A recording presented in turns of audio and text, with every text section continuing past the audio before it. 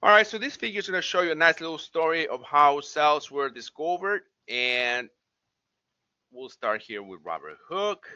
He was looking at cork, and he found, or he kind of discovered cells.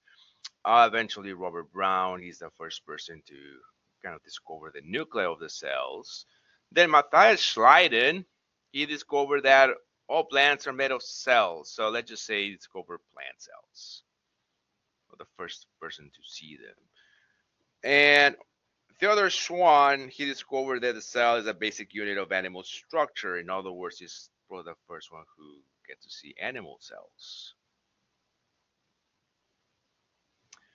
Rudolf Virchow, he found out that cells have to come from somewhere, so he stated that they have to come from pre-existing cells. And the whole point of this is this. This is the most important part of it, and what I'm going to focus on. Uh, it all builds up to the cell theory. So, what is a cell theory? It has three postulates, and make sure we know them. So, cell theory. One, all organisms are made of cells. Okay? They're either one cell or more, but they're all made of cells. Two, the cell is the basic unit of life. Let me put this in another way. The cell is the fundamental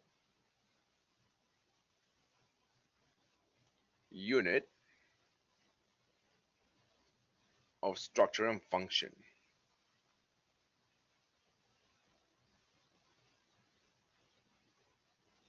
in living things.